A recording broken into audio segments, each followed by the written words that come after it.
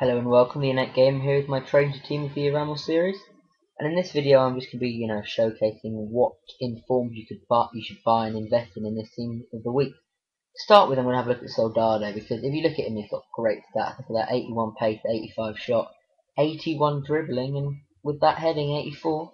He looks like a bit of a tank, and so you should invest in him because, well, those stats, they speak for themselves, don't they? I'm pretty sure he'll fly up once people realise exactly how good he is. My second choice is Labiad, 85 pace, 82 dribbling. Liga Portuguesa is not the best league, so he might not be immediately popular.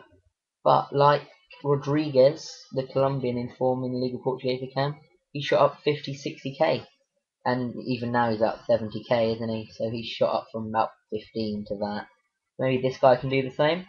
And if you've bought one, maybe two, and he shoots up 50k, look at that, easy 100k profit. And I'm pretty sure he will with those solid stats. I mean, I'm going to try him out, and I'm pretty sure others will too. My, last choice is Julio Cesar, purely because he's the best informed keeper in the Premier League. People love to buy black cards, but they'll all be trying to try him out. And he's got pretty good stats, to be honest. Look at that, 81 diving, 81 handling, 85 position. 85 position, that's handy. So I think I'll probably give him a go as well, to be honest. This team of the week, although not the best overall, there's a few people I want to try, but then again, I think that about most team of the week. And anyone else? Raphael probably didn't deserve an inform, did he? Leave your opinion in the comments. No, good finish, Milner, but was it a shot? That's the question.